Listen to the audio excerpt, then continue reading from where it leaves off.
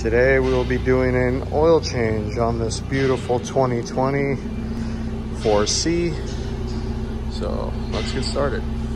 First things first, of course, engine's in the back. Go ahead and take off the oil cap. Now the lift points for the 4C, if you're putting this on a rack, are gonna look like this here.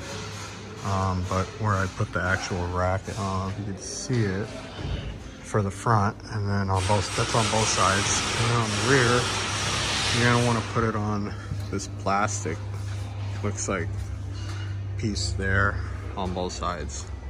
Once you got it there and the vehicle secure, you can go ahead and start doing the oil change by removing this cover. There's 1, 2, 3, 4, 5, 6, 7, 8, 9, 10, 11, 12, 13, 14 bolts. Just to clarify, that cover that we just took off, all the 14 bolts were T30s. So keep that in mind. Next, we're gonna take off the 13 millimeter drain plug, and the oil filter is right up there, just above the passenger side axle. So we'll drain the oil. While the oil is draining, we'll go ahead and remove the filter. All right, so we got the oil draining and the filter draining up there. Keep in mind that when you do take the filter loose, when you break it loose, oil is gonna drain all over the front of this axle and all down the side of the engine block there, and the oil pan, I should say. Not the engine block, the oil pan. And you're also gonna make a mess here. So when you're doing this, make sure you have plenty of rags and some degreaser, because it is gonna get messy. So we'll change the filter, plug this thing back up. The drain plug does have, I don't know if you can see it or not, it does have this gasket.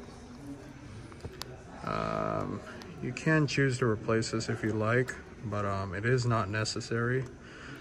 So we're gonna go ahead and reuse this. And after we reuse it, we're gonna torque the drain plug to my favorite 25 foot-pounds, because that for me is a general rule for any drain plug on an aluminum pan. And then we'll button this up. All right, we got the new oil filter in, cleaned up the oil pan best we could, as well as the axle. We went ahead and put the drain plug back in, torqued it, kind of wipe off a little residue there before we put the cover back on. But time to put the cover on and get oil down in this thing. We went ahead and secured all 14 of those T30 bolts. Now it's time to bring the car down.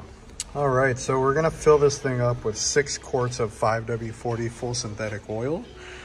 Today we're using Pennzoil, and it's gotta be full synthetic, don't forget that. So 6 quarts, 5W40 full synthetic. All right, so we got the engine running.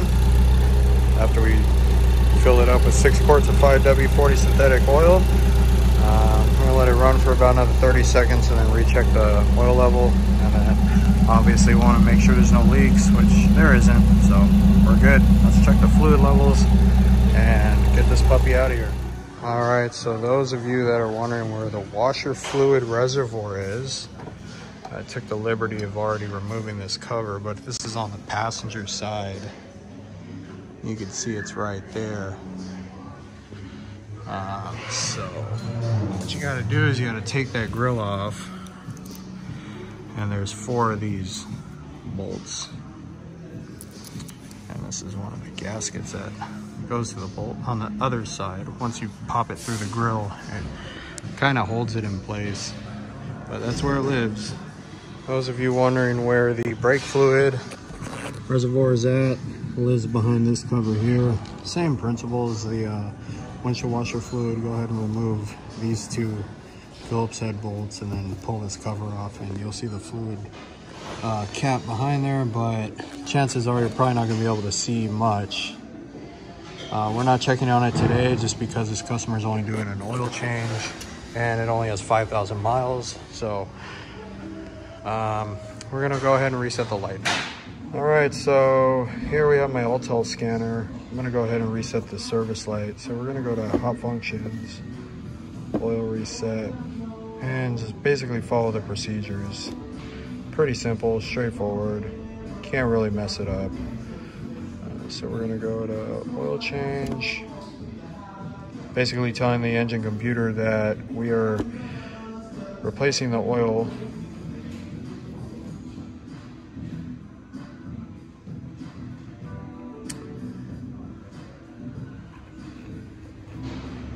All right, we're gonna go ahead and turn the key off. Key is turned off, and we are now waiting for this power latch here to finish.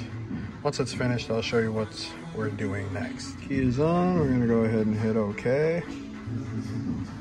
And we're gonna hit continue. And it is successfully completed. Sorry if my camera's not focusing at the moment. Now we're gonna go to the next one, which is reset service information, the IPC, which is going to eliminate the light on the dash. I'm gonna go ahead and hit OK.